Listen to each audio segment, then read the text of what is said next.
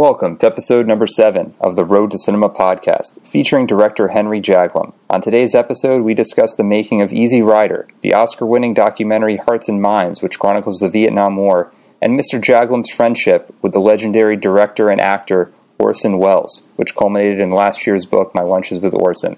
For more information on the Road to Cinema podcast, to read the Road to Cinema blog, and to watch our Road to Cinema YouTube series, please visit jogroadproductions.com.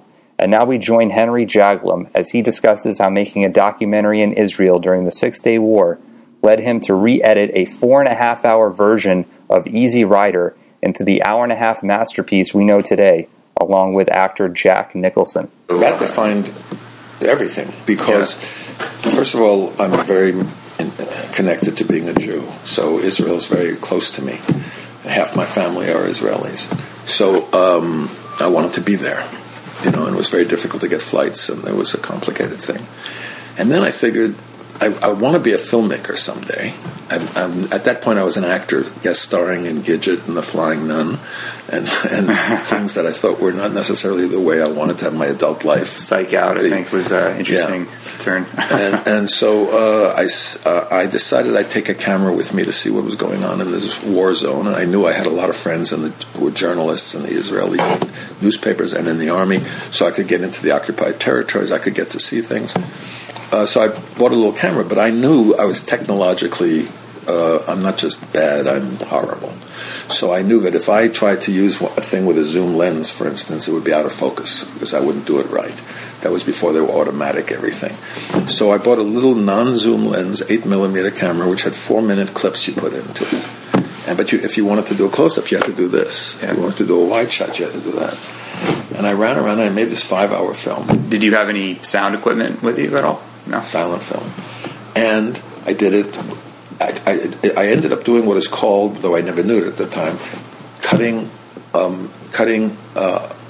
in the camera rather than cutting after the fact. You know what I mean? Because I knew I couldn't. So I go up close, cut, and I had a good, young, strong pair of legs. So I was running up sand dunes and seeing the Egyptian tanks and then the shoes where the soldiers had left their shoes behind, and then the Israeli kids, having a little. And then I was just running down the sand dune, and I bored all my friends in Los Angeles with this 5-hour thing played with Israeli martial music from army music. And I just, made them listen. And it flowed very well. It was long, it was boring, but it flowed very well. And one of those friends had been my counselor in summer camp, a guy named Bert Schneider. And he was producing a film called Easy Rider. And Dennis Hopper at that point had decided that the film was perfect at 4.5 hours, and he wasn't going to cut it into what could be released by Columbia Pictures. It was perfect, don't touch it. Some French filmmaker had come over and told him that, and he agreed. So Bert, having seen what I did with the Israel thing, hired me to come in and work on the editing of Easy Rider.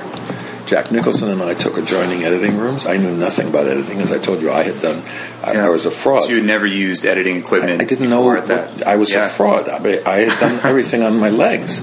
So I didn't tell Bert that. He said, "You're a good editor." I said, "Thank you." It was just like me running in a close-up and then running, back.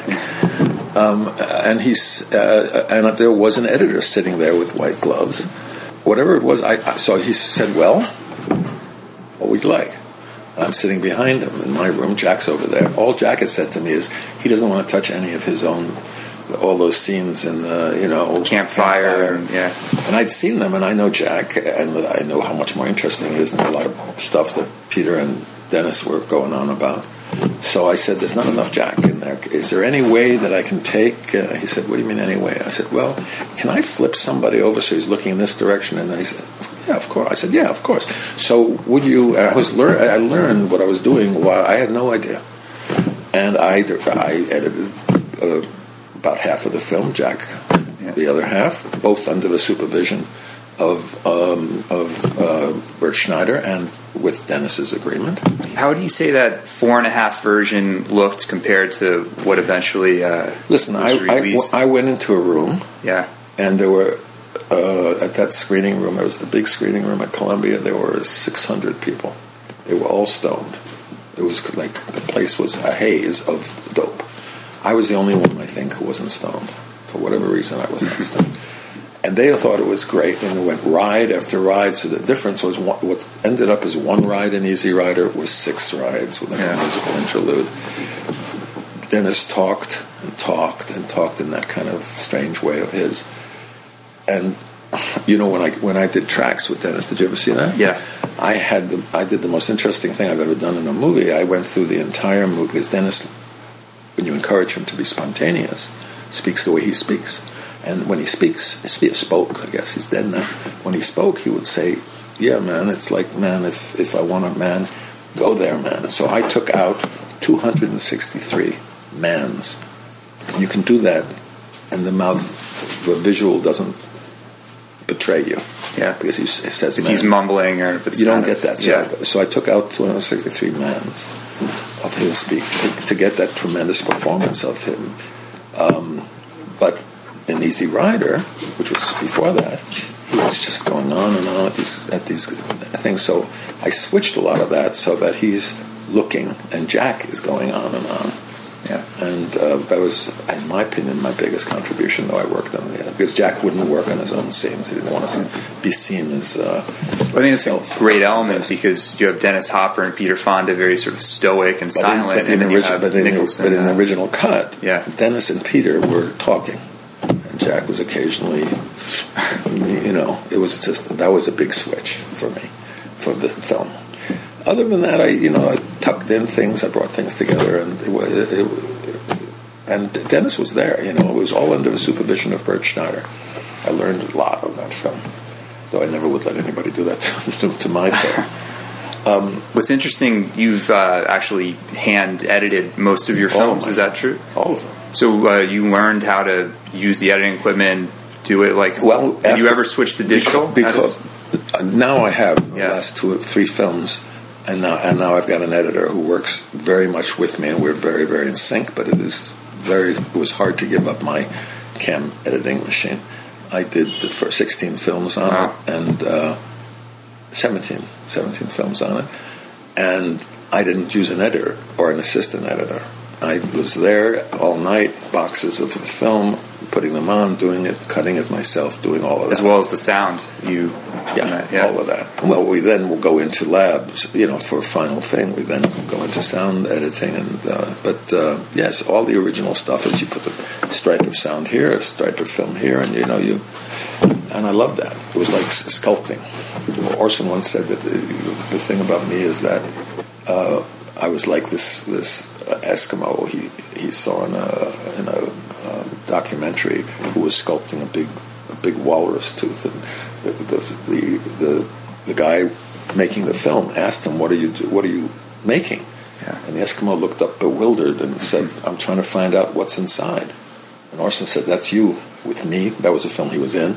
And someone told he said, "That's you with me, with the other actors, with yourself, always cutting away at us, trying to find out what's inside." So that was a great way to do it on the cam editing machine, because you were literally holding the pieces, splicing them, putting the tape together, and so on. Now I'm with Ron Vignoni, who's a great editor, but I got to say, can we move that to that and do that and here? And he says, "Yeah, sure." And I say, "Okay, do it." Yeah. And just sit.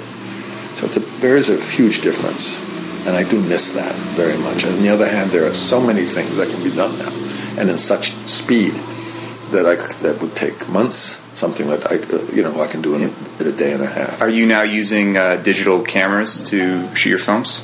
Starting this last film, the film that's coming out next, Ovation.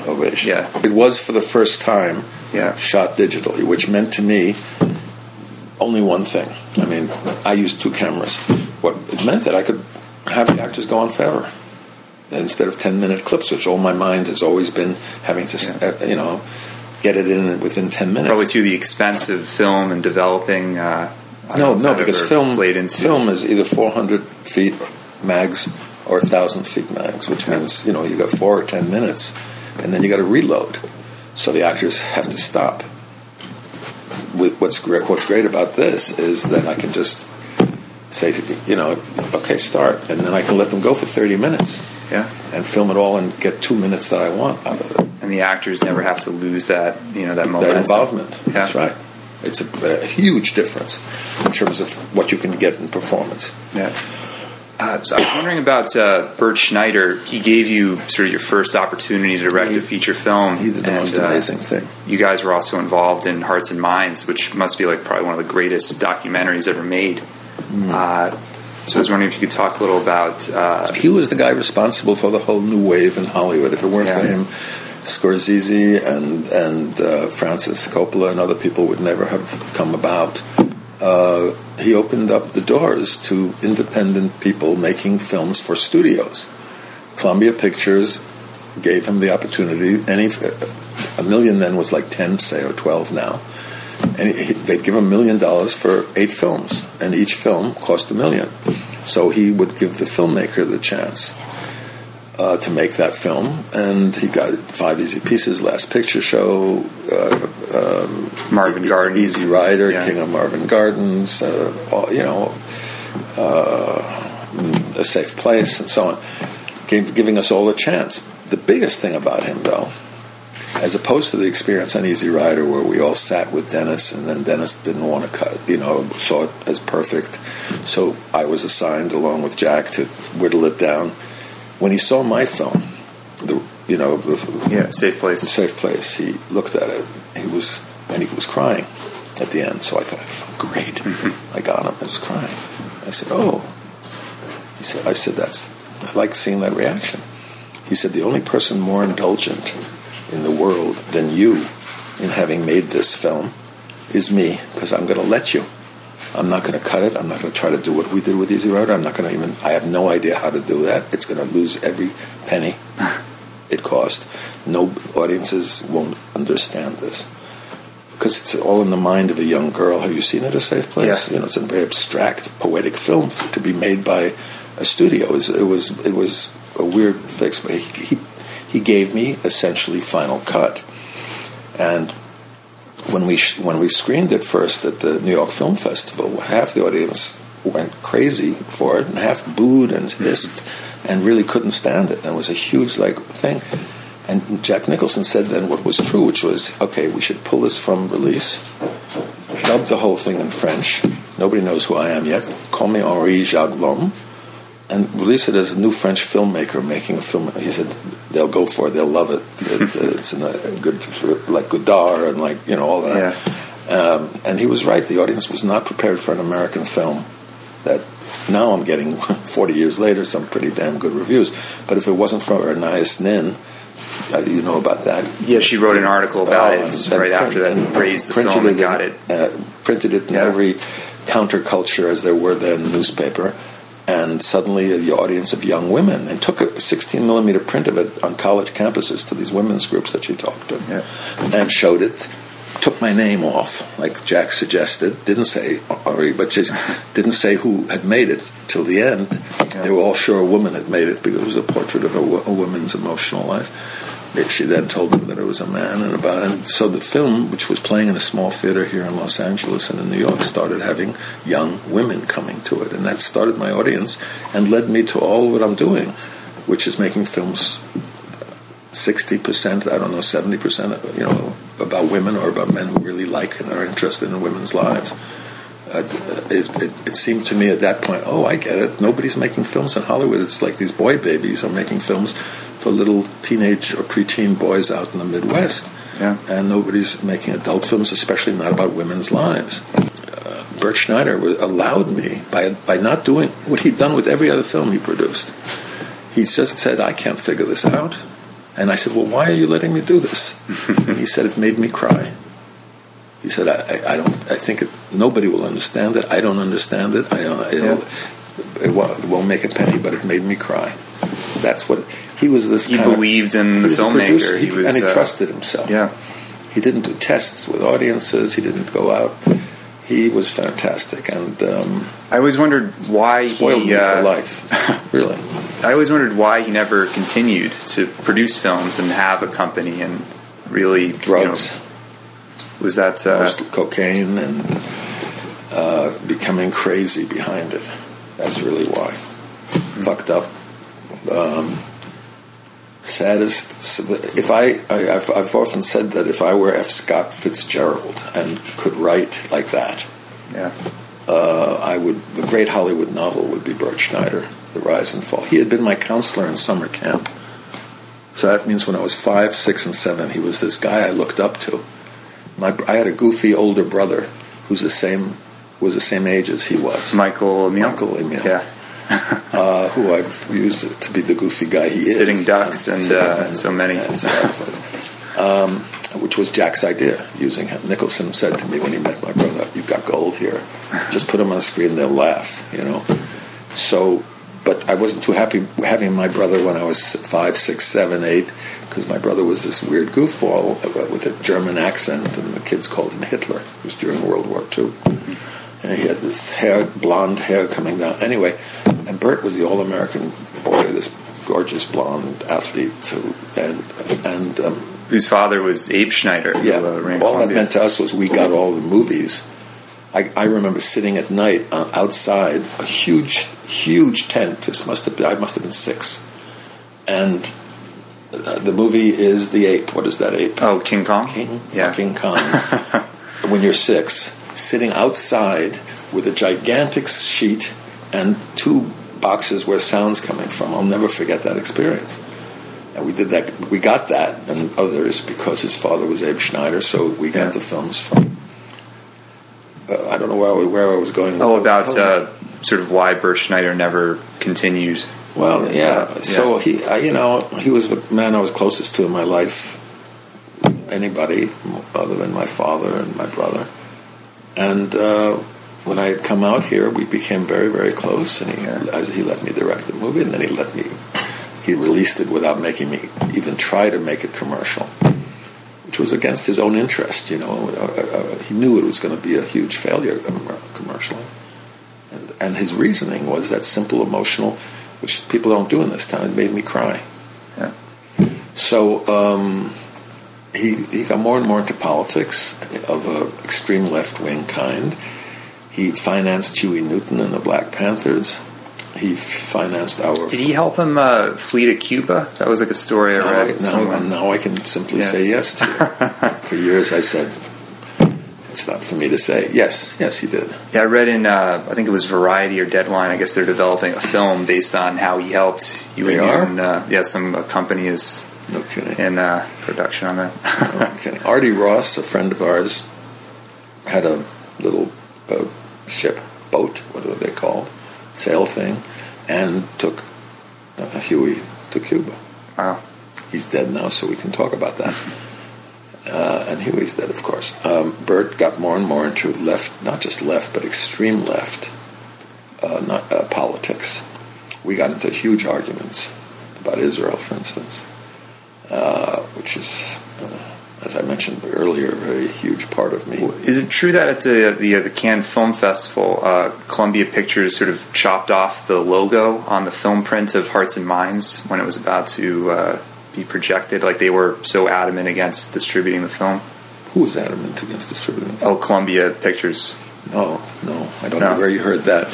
What happened was that Columbia Pictures refused, period, to show it or to have anything to do distribute with it because people in the government, including the defense secretary, had seen it and had said it was an insult to American troops and all this stuff. And so Columbia wouldn't release it. And it had cost them $1 million under Bert's deal. That was the first time they did that. And Warner Brothers said, we'll release it. We think it's a great film. But somebody had to pay Columbia $1 million back to get the film from them to give it to Warner Brothers. Yeah. Zach Norman, do you know who that is? He helped you produce Tracks originally. An actor in many of my films. A weird, fast-talking, funny, bald guy with a mustache who plays with my brother in Sitting Ducks, if you remember who he is. Yeah. he had gone to doctors and dentists and all these people to raise money for tracks, because after A Safe Place, nobody would finance me. And there was a tax deal then that you could write off, I think, 6-1 or 7-1. If you invested in film, you could $1 you could write off 6. They did it for the oil industry, cattle, I think, and films. And he raised $1 million to make Tracks, my second film, after 3 years of my trying to get it made within the system and failing. So we had that $1 million to make Tracks. So Bert said to me, "Can we use your $1 million?" And he'd given me A Safe Place and everything else. And I believed very much in Hearts and Minds, which was the film we're talking about. Would eventually win an Academy Award. It did win an Academy Award. It's in my name, that Academy Award, mine and Zach, because we are the presenters of that film, not the producer. That's Bert. We're the presenters that it was given to. And we distribute it, by the way, now, ironically. Yes, our company, Rainbow.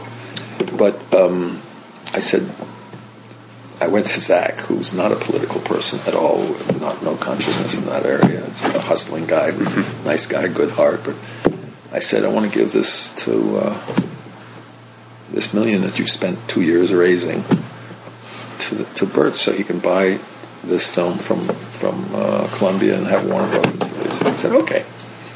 And he started going out trying to raise it again for me for Tracks. Took another year. Managed only $500,000, but there was enough for me to make the movie. Yeah.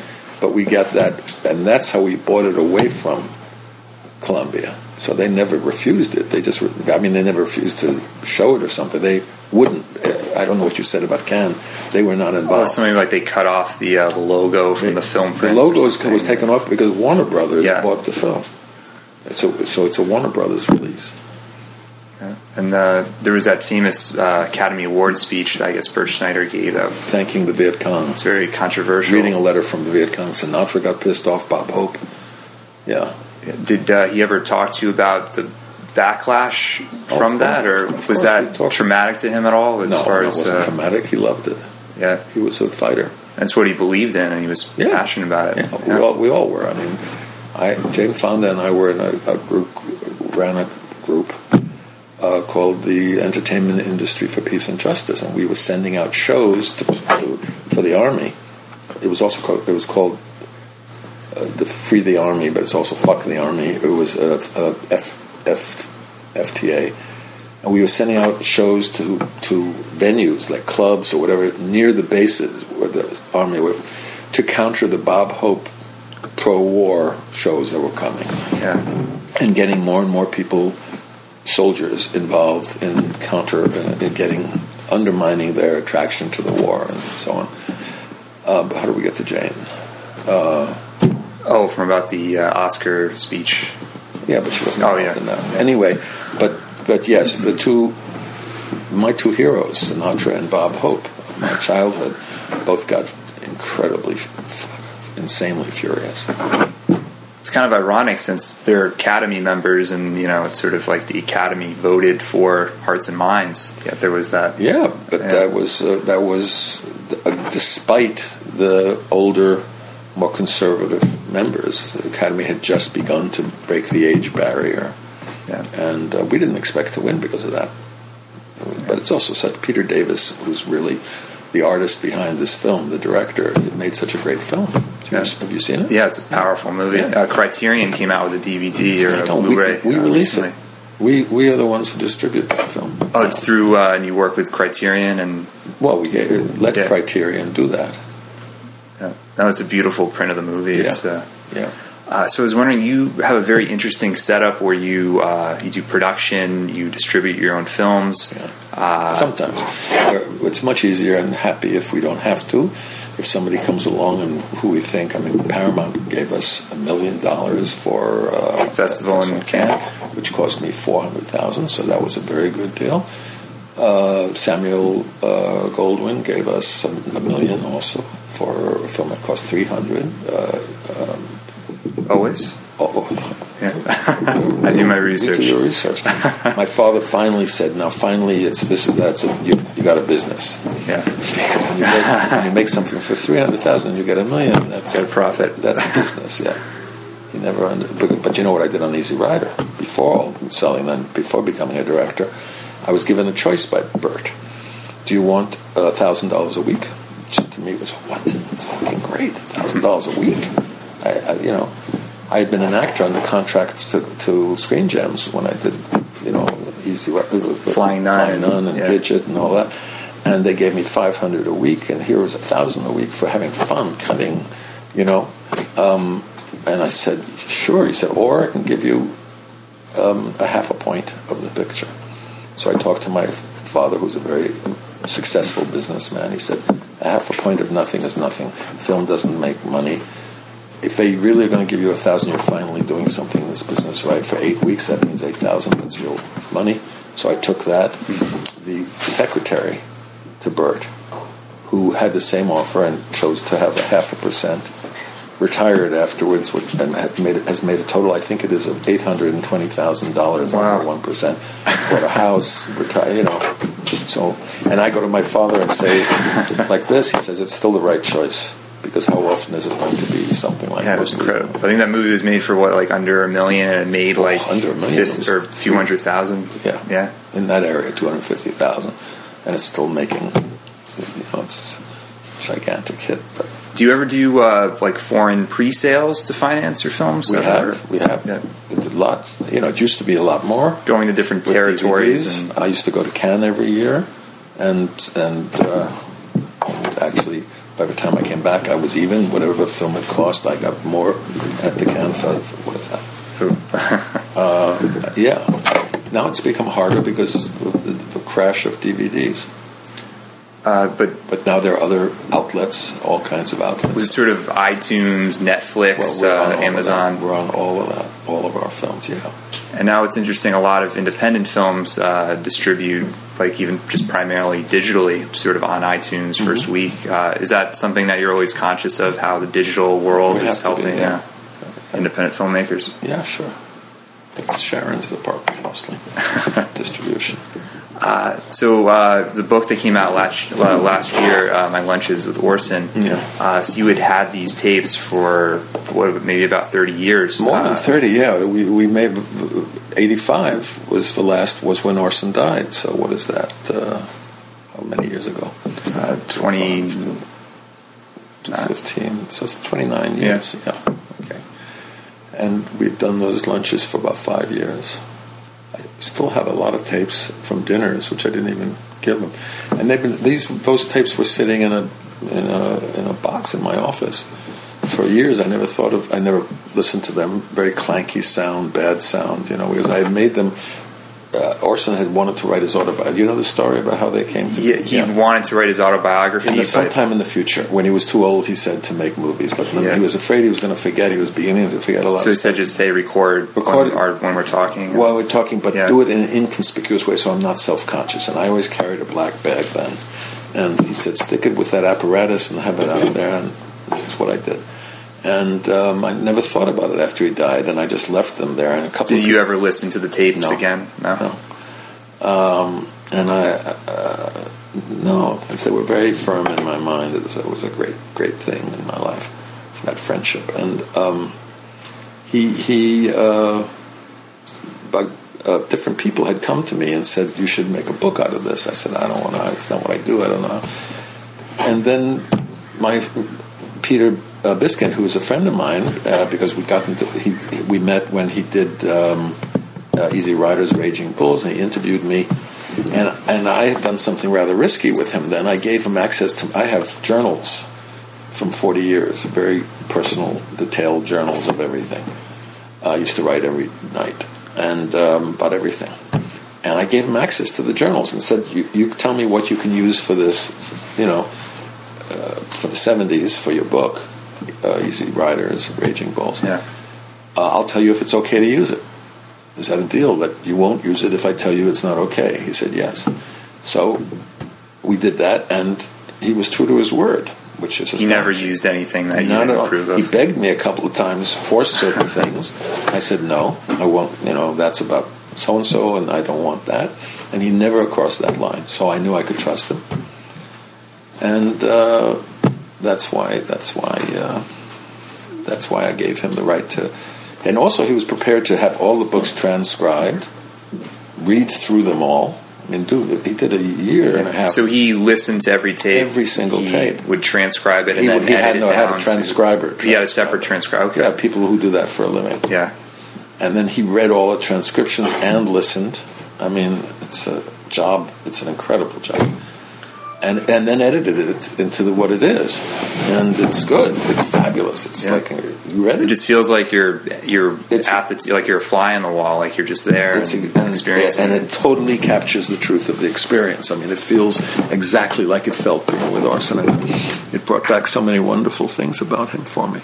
Was there anything surprising to you when you read the book, as far as something that sort of took you off guard, that you had forgotten that you had spoken to Orson about, or that really was profound? No, I lost a friend because of it. I lost a very, very good friend. Peter Bogdanovich was my closest friend probably for 50 years.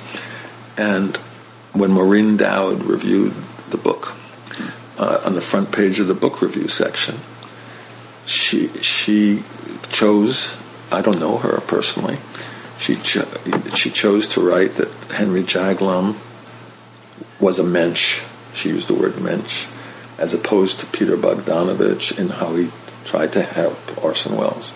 Yeah. And that was on the front page. And I think that's what did it, because Peter won't answer my emails and hasn't spoken to me, and we were so close. He was at my house. He stayed in my New York apartment. I had a house out here where he stayed, and so on.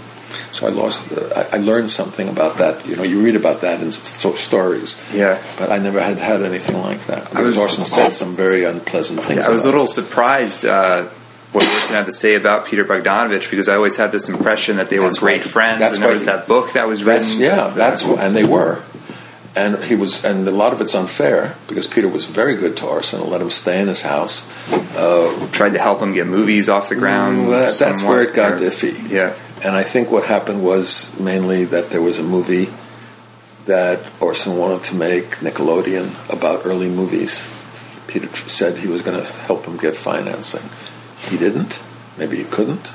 And then he ended up making the movie himself. I think that was the turning thing. All I knew was he was still my friend, and I was always defending him against Orson in these lunches. But that was the only price I've paid so far negatively. Everything else has been great about the book, but I'm sad. I'm sad about that, because I really was so close to Peter. We were both teenagers when we met, and we were fighting always. He was booking the theater called the New Yorker in New York. He was booking old Hollywood movies, John Ford movies, and I was into Godard and Fellini and Truffaut and Ingmar Bergman and the new wave of British filmmakers, and he said everything good has been made in Hollywood before 1940. You're the first person I've actually told that to. I'm sort of sad about it. And I've written him, I've sent him, I talked on NPR and other interviews about the fact that Orson was unfair. He was old, he was angry, he was hurt. It wasn't fair because Peter really did help him a lot. But Nickelodeon, I think, was the big thing that. And there's that great interview. I guess A Safe Place and The Last Picture Show came out around the same time, I think Molly Haskell had interviewed the two of you. It's a great interview. I think it's on YouTube as well. Yeah. We were tremendous friends. Also, I mean, until he was every New Year's Eve party at my house, every 4th of July. Yeah. He was in Festival in Cannes. He was in several of my films. Queen of the Lot. Queen of the Lot. That's right. And I've always, anyway, that's the sadness that you read about, and you never think that's going to happen, with people you know really well. Yeah. But this meant, and I'm only guessing, because he won't talk to me, I'm only guessing that the reason is not so much what Orson says about him in the book, but the way that she said that thing on the front page of the book review section, which everybody in the world reads, and which was a nice thing to say about me, but not a nice thing for Peter. And I think his whole reputation has been, a huge part of it has been the spokesperson for the Orson thing. Yeah, whatever interview you see, it's Orson always... cares. You read the book, right? Yeah, it's brutal sometimes to read that. Yeah. Just because, I read the other Peter Bogdanovich book, and you see their rapport. The big difference also on that book is that Orson edited it. After Peter wrote it, he gave it to Orson, and Orson edited it out, and Orson loved to edit his own, edited out all the stuff he didn't like and changed it, and Peter let that happen. Now this book, Orson's dead. Yeah. He couldn't, I never could have gotten away with letting those things out if he had been alive. He's dead. And I just said, I left his words intact exactly as they were. So you really get to know Orson in this book. In Peter's book, you get to know his work ideas really well. And his process in theater it's right and by in his film, work ideas. Process. Yeah. It's a great book but you don't get to know him personally at all, because there he's on guard, and there he's protecting himself, and also he's editing a little bit all along. But about the work, it's absolutely a great book. Yeah. Among your friendship with Orson that went on for many years, what do you think you miss most about Orson? Your friendship, and also maybe even filmmaking advice that he gave you? What a great question. I don't know. Lunches. Yeah. That's what I miss. I miss the fact that you never knew what was going to happen. I liked driving around with him and him showing me things.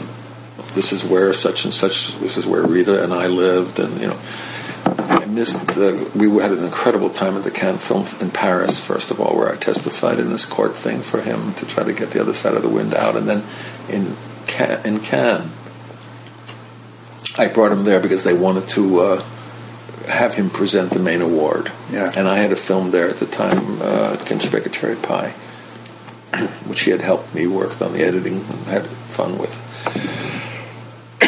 And I wanted to show the world that he was ambulatory, so we hid the wheelchair that he really used a lot to get around, and set him down on the hill near the hotel, and everybody flocked to him, and it was a great way of showing them he's back, he's ready, and we were trying to raise money all over the place, as you could tell in that book. Yeah. And it kept looking like we were going to get it from the French, or we were going to get it from this family, or we were going to get it from that. And it was always interesting in the book, like at the end of each chapter, he would be so close to getting financing, and then suddenly it would just go the other way. Yeah, but remember what he said. Once I was so convinced this guy I knew really well had just produced, what is that, Peter Sellers film?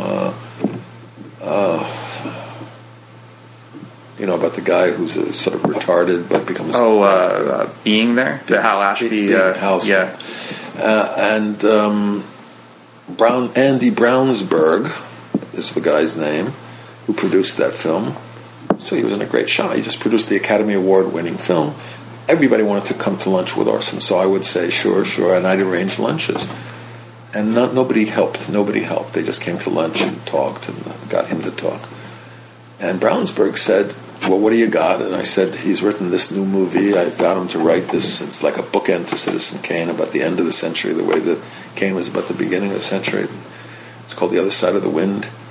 And he said, you got a deal. I said, really? He said, yeah, I'm not going to, I don't have to read it.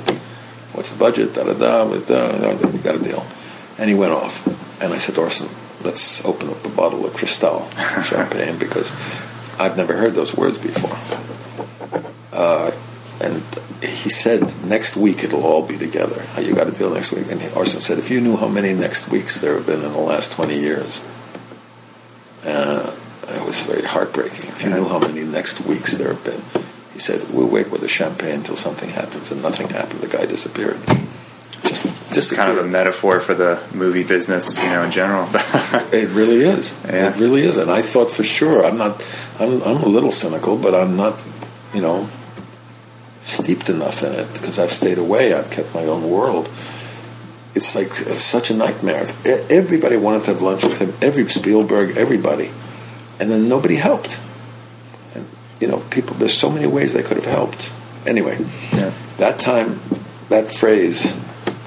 Does it say in the book that thing about his phone call to me about his tomb, his grave, what he wanted on his grave? No, not that I can remember. He called me up. I just never forgot that. I don't know why. It just occurred to me. He calls me up one night at 3 a.m, and he says, "Do you have a pencil?" I said, "Orson, it's 3 a.m. He said, "I know. Do you have a pencil?" I said, "Okay. What is it?" He said, "I know what I want on my gravestone." I said, "What? Don't be depressing. Don't be morbid. Go back to sleep." He said, "No, I want you to write this down. I know what I want on my gravestone." I said, "Okay." He said, "Do you have a pencil?" "Yes." "Do you have a piece of paper?" "Yes." "Okay, write this." He never did Love Boat. And I had been working, he had me working to raise the money Love Boat had offered him. I had gotten them triple by talking, pretending to be his agent. And I was depressed about it because I didn't want him to do Love Boat. But you could use that money and put it toward a film. So I didn't say anything. And then middle of the night, calls me up. And that's what I want on my grave. He never did Love Boat. Yeah. So... I always wondered the other side of the wind. There were some clips on YouTube of the film that came out. I think one was you and Paul Mazursky talking. I had that for a while, unless they took it off. I don't know. Yeah, it's amazing. Listen, I've heard as many stories as you have. Yeah. Peter used to talk about it, that he was going to... he was trying to get the film out of... he needed $1 million to get the film, to edit it into, I heard all these stories, and it was going to be next year. It was going to be next year. Nothing's ever happened that I know of. Yeah, I don't know even where that stuff started on Facebook. I was very happy to see it. I wish it was fascinating to watch those clips. Mazursky, that was very funny. That was a great conversation you guys had. It was he had one point of view on filmmaking completely and everything else, and Orson set that up purposely for us to get into a big argument. Yeah. I can't remember the last. I forgot the name of the film, but there was a script that I guess Orson had written that Arnon Milchan was going to finance. Yeah, but that is exactly. I read the screenplay of it, which is very good. It would have been much better as a film. Orson, screenplays were always his guidelines. The name escapes me for the Big Brass Ring. Big Brass Ring, yeah. And which I guess you had kind of motivated him to write. He said, "I can't write anymore because after I went and found that I couldn't sell any deal with him directing any of the. He wanted to do King Lear. He wanted to do this, the Immortal Story, this different things. They said if we get a new Orson Welles thing, like one of his great scripts." He said, "I can't write anymore. I can't write anymore." And then one morning, 3 a.m, also at 4 o'clock, a phone call. "I've written 4 pages, but they're terrible." I said, "Well, read them to me," and they were great. And he didn't believe me, and he hung up. And the next day at lunch, I said, "I want 4 more." And slowly, he wrote this terrific thing, and everybody said they needed a new thing from him. They weren't ready. Then I took it to every studio head and everybody. And finally, Arnon came along and said, "Okay, I'll do it if I can get one of these 7 actors, stars." And much to my horror, each one of those people, one by one, turned Orson down. Each one of whom Orson was a mythical figure of great, dream, honor, and everything. That was really, really a huge, crushing thing for him. Which was another sort of close call to get that. There was always finance, close calls. And I saw my job as to, as he's about to fall, pick him up again, give him some hope again, and there were great times of hopefulness and joy, and looks like it's going to happen. Yeah. And the truth of what he'd said to me earlier kept coming back to me. That he'd said to me once about myself. Get your financing as far. I started going to Europe and getting financing after my friend Zach had raised the money for tracks, and I started seeing what I could do because I couldn't do it here anymore. And I found out you can get 20,000 from this, 40,000, 80,000, especially at the time of DVDs. What were they called before? VHS videotapes. Videotapes, and. So he always said, get your money away from Hollywood because they can take your toys away. Yeah. They can just stop it like they did mine. What's great now with the digital technology, the auspices to make a film are incredible. So simple and streamlined. It changes everything. If Orson had been alive today, I'd hate to. It's so sad because he would have been. God, he would have been all over it. All over it. So I was wondering if you could talk a little about the M Word. And my pleasure. So in this film, it seemed to me nobody had made a real film about menopause. It's a subject that embarrasses most men. They don't know how to talk about it. And I knew all these women of a certain age who were beginning to talk about that or have things going on. And so I thought, well, I'll try to make that into a comedy, and then about a few other things, and that was the genesis of this. Yeah. Yeah. There's a few names that I wanted to kind of throw out there that I knew you kind of worked with early on in your careers. One is Larry David, who was in Can She Bake a Cherry Pie? Yeah, that's his first film. How did you come about seeing Larry David? We hung out together at the cafe that is the heart of Can She Bake a Cherry Pie. It was a real cafe, Cafe Central, and everybody hung out there. Show business wannabes, people who were actors or wanted to be or were starting out. And I knew him there like I knew a lot of people. And I said, hey, throw you in the scene. He said, okay. It turned out to be his first movie, yeah. Yeah, I mean, he's a great improviser, and that's his whole process. Yeah. Curb Your Enthusiasm. Yeah, which I love. I love his work. Love his work.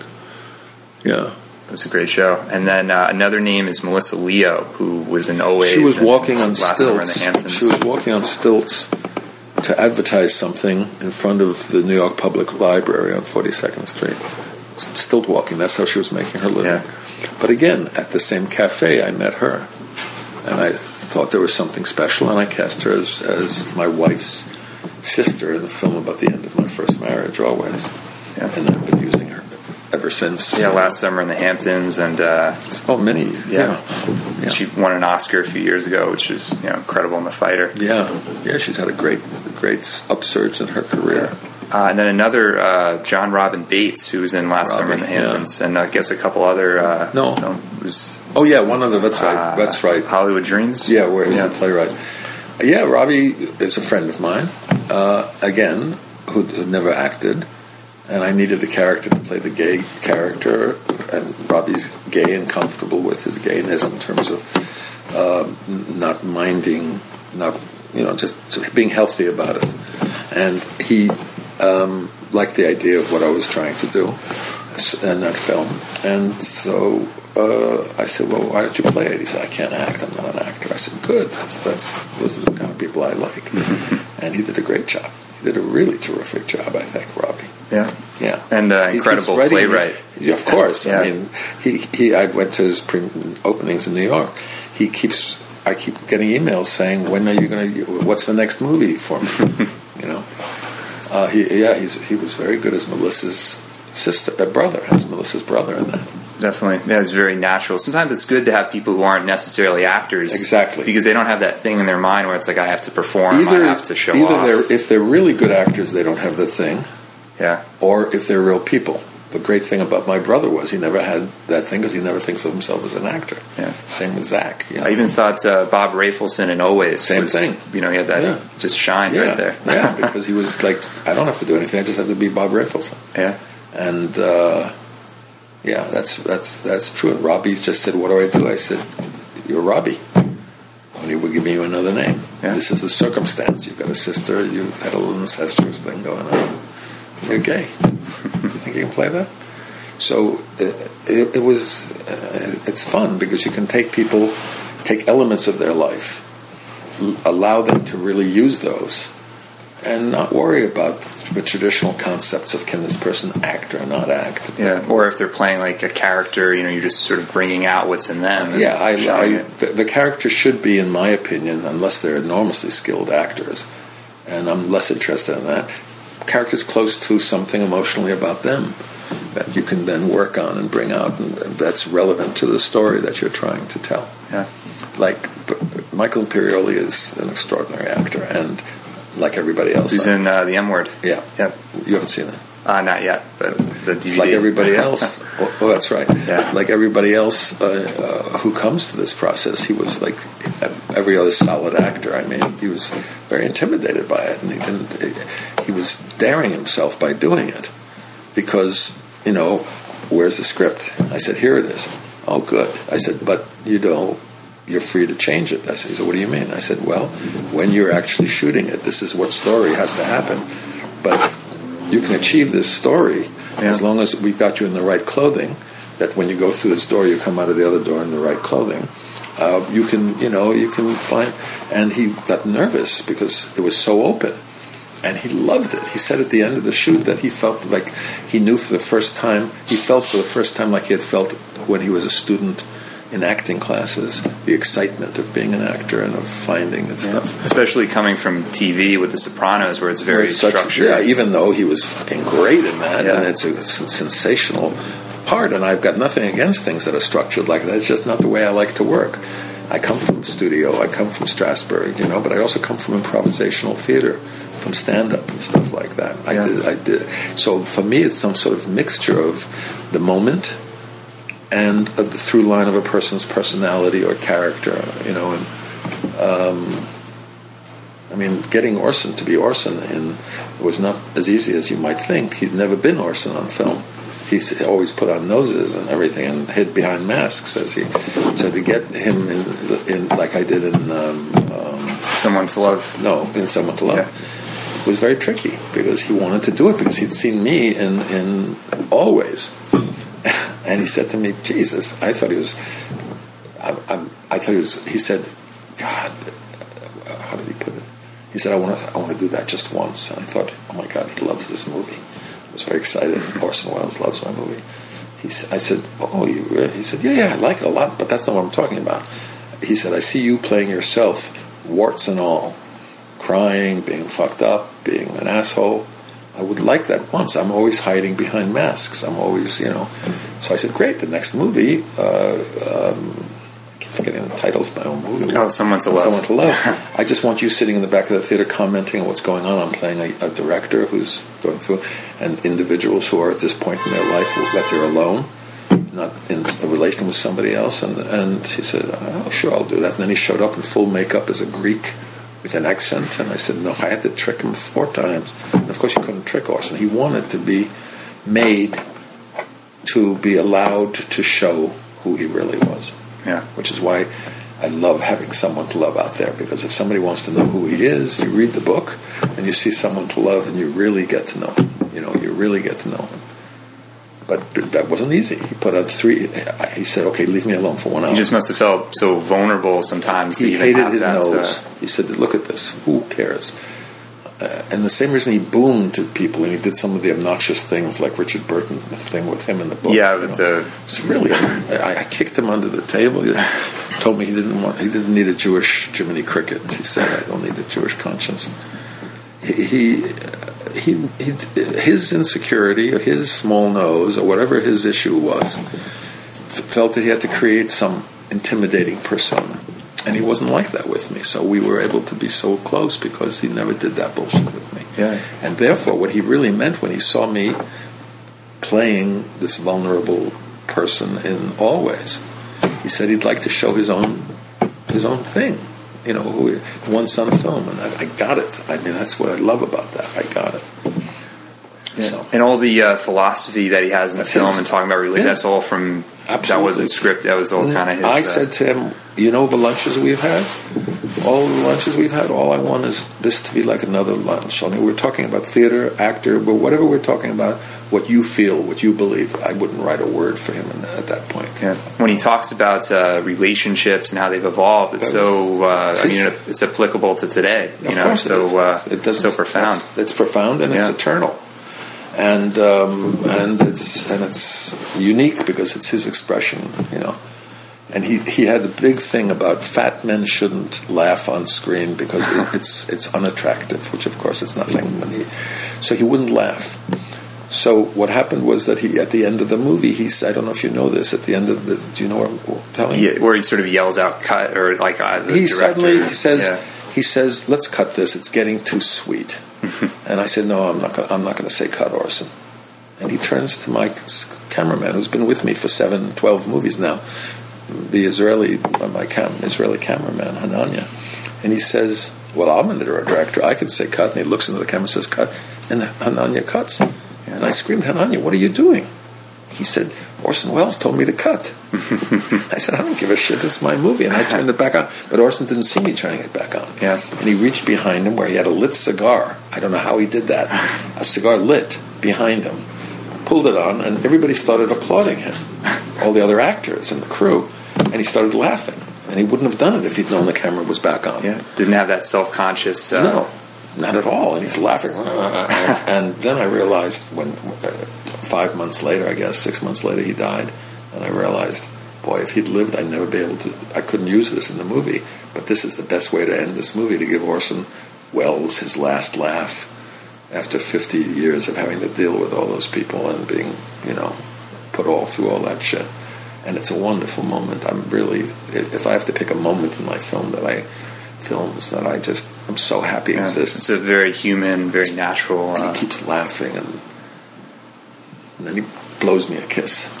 It's a beautiful thing. He was a beautiful guy, really beautiful man.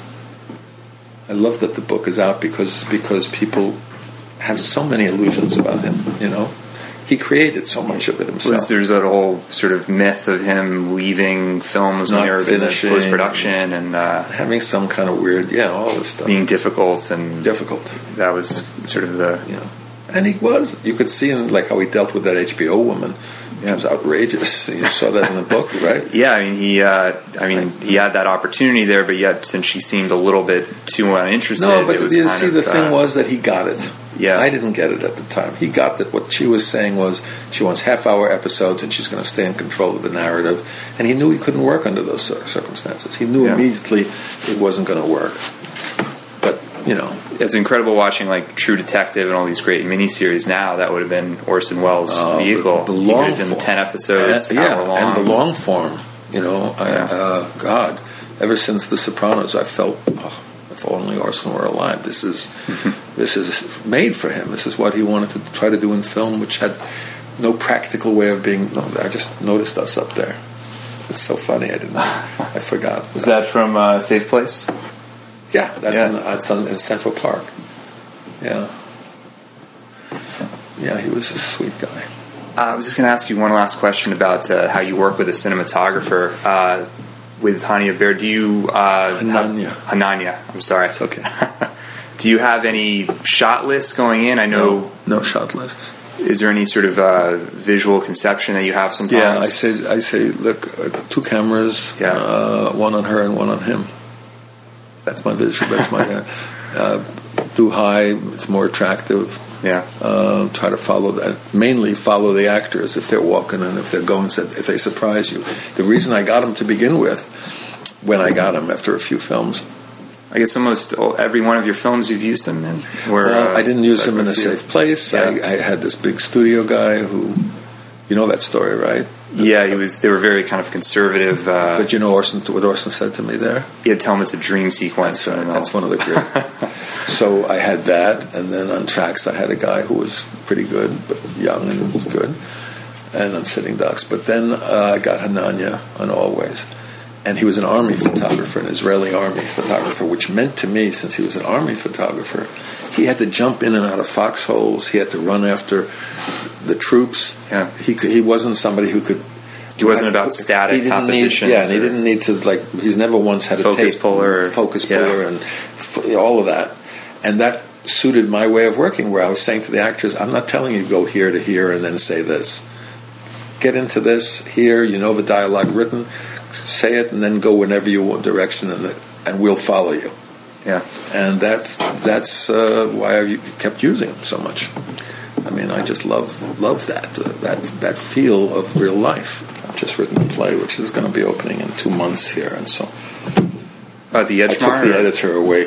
At the Edgemar. Yeah. What is the play? What is the play about? It's called Train to Zakopane. Zakopane is a skiing resort in Poland. It takes place in the 1920s when a young man in his early 30s, who's Jewish, going on the train across Poland, meets a group of people in a compartment, one of whom is a Polish nurse in the Polish army.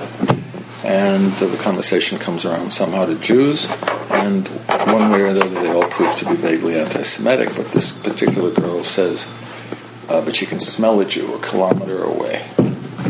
And this character, based upon my father, this is a true story. So what happened to my father, in his very elegant words, in telling me the story 3 times over 30 years, I have it taped. He says, so I decided then and there that he didn't want to tell them he was Jewish because it would be uncomfortable. So it was in the middle of a trial. They wouldn't do anything, but it was just would arrest the. So he said, I can make better propaganda, as he called it, for the Jews by not being Jewish here and so on. But I decided that I will get off this train with the girl. Yeah. And I will kiss the girl, was his euphemism, and then tell her that I'm Jewish. It meant fuck the girl. And in fact, that's what happened. He flirted with her, convinced her. They got off together at this Polish spa called Zakopane. And then things unfolded. But what unfolded and why there's a play is they both got emotionally involved. So he kept putting off telling her. And she didn't know there was anything to know except she was falling in love. And then so it's a good play, good story. Oh no, definitely. I'm looking forward to carrying it around with me. You know, it's one of the when your father tells you a story since you're little. Yeah, and it was his story that he always described as the thing he liked least about what he did in his life. The one time, my very sure of himself father decided he did something that wasn't completely correct. Yeah. In fact, it was quite correct. Did you ever intend to write it as a film? Never even occurred to me. Really? Never even occurred to me. What happened is that Tana Frederick, who is now my wife and has been my girlfriend for 12 years, and I've made 6 movies with her and 5 or 6 plays. I hadn't had a play in 8 months. It was going cuckoo. We kept reading plays, trying to find plays. We almost committed to one. Did take one under option. Just wasn't really good enough. And she just come off a year's run in The Rainmaker, where she got glowing, extraordinary reviews. She's the star of this one. And I suddenly thought, I could better write her a play. She's going to go nuts if she doesn't get a play. And I was going over I've been working for a year on a book. For a year. How many years, Lauren? I don't know if Lauren can hear you. 10, no, she can't. 10 years, 11 years. Yeah. On a book called The Third Stone on the Fourth Row, A Brief History of the Jewish People. No less. It's like a presumptuous title. But so I thought, and in there is the story. In the most and your father had told you this many years ago. Yeah. And it was in this book that I already was coming to the editing stage of, as like a page and a half in a 400-page, 500-page book. But suddenly I came across, I thought that nurse is a good part for Tana. And we'll cast a guy to play my father, and with these other people. And I've never written anything as easily, and I've never had anything. We'll see what happens when it opens. But I've never had anything so responded to by everybody who's read it. It was like waiting to be read.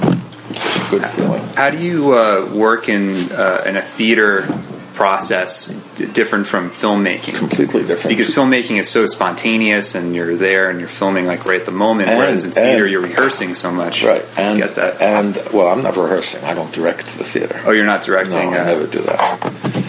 No, I haven't done that since college.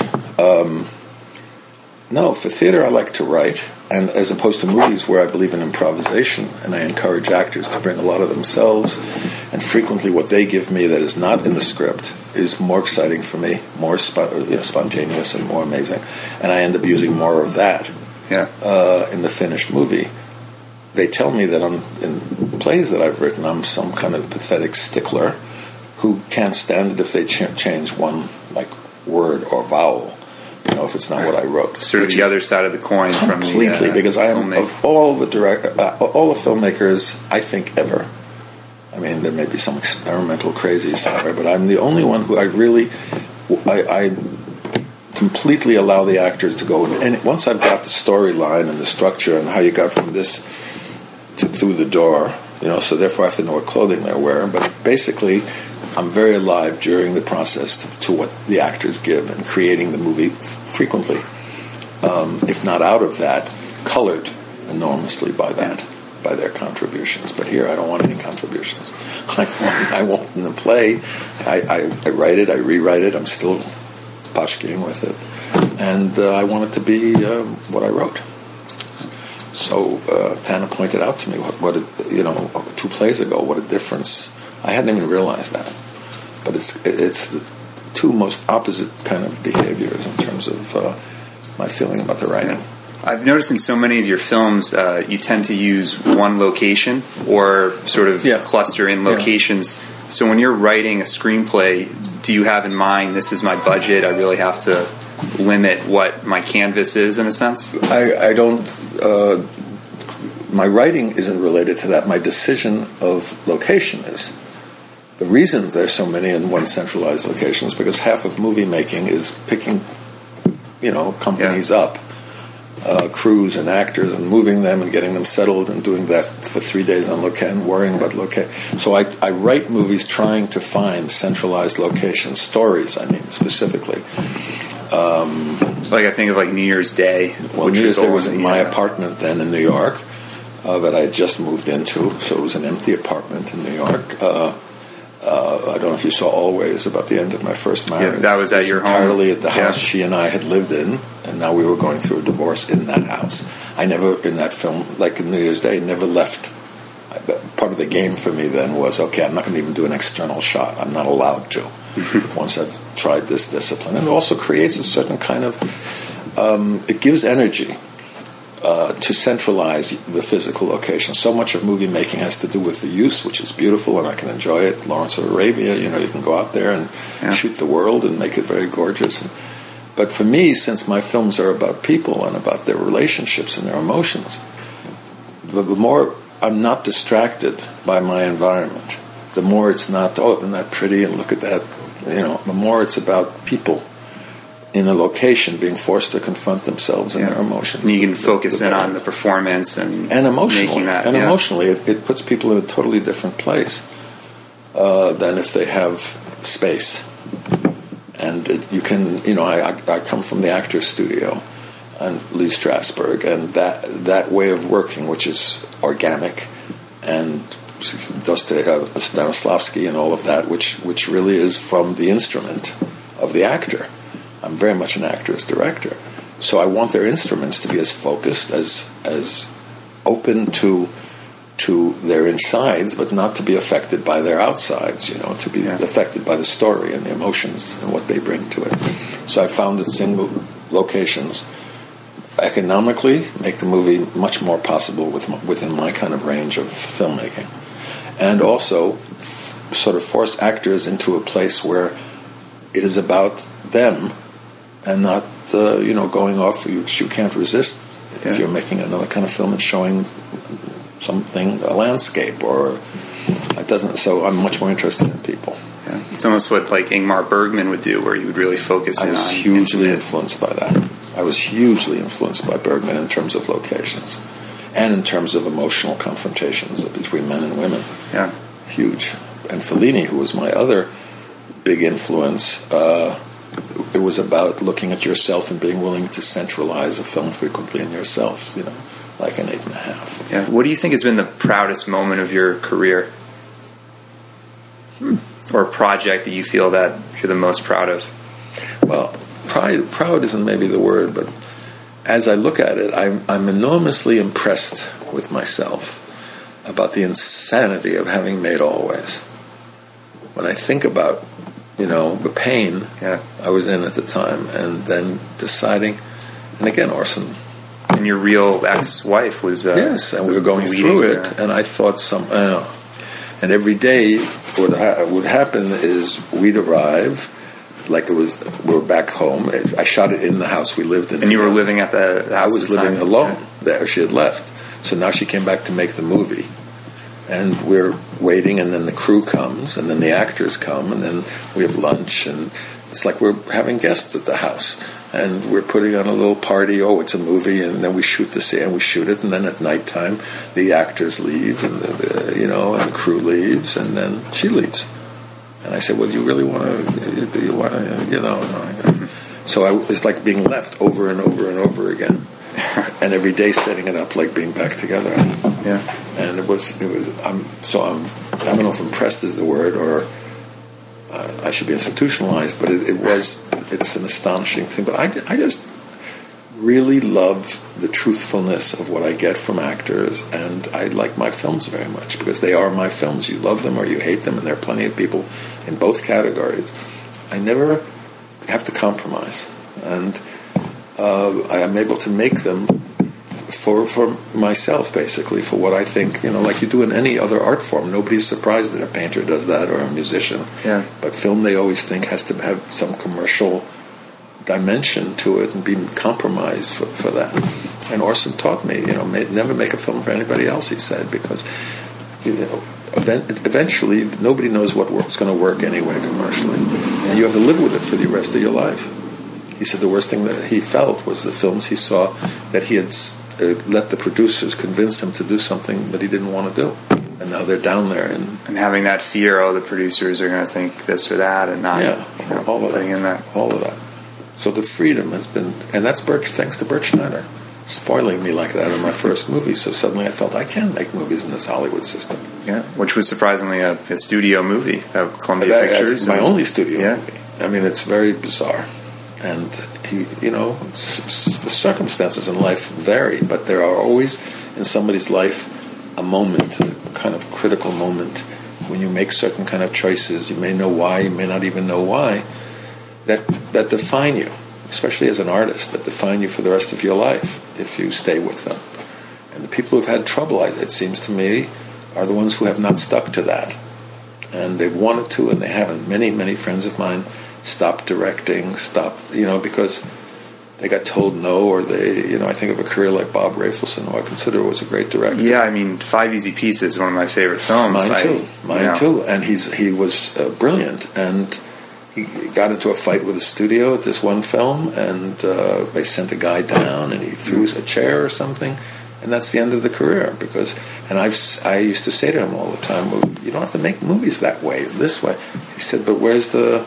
they all want that big scope and that big, payment. Yeah. They get used to that. So that's why the hope always is with kids who are struggling to make their early films, because they are free. They don't yet know that you can't do this and you can't do that.